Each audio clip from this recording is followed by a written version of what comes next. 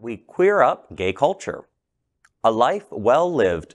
Charles Silverstein, author of The Joy of Gay Sex, dies. Dr. Charles Silverstein recently died at the age of 87, best known for making the presentation before the American Psychiatric Association in 1973 that led to the removal of homosexuality from the Diagnostic and Statistical Manual's list of mental illnesses. Silverstein's book, The Joy of Gay Sex, was first published in 1977. It was a first-of-its-kind guidebook for every aspect of the gay experience.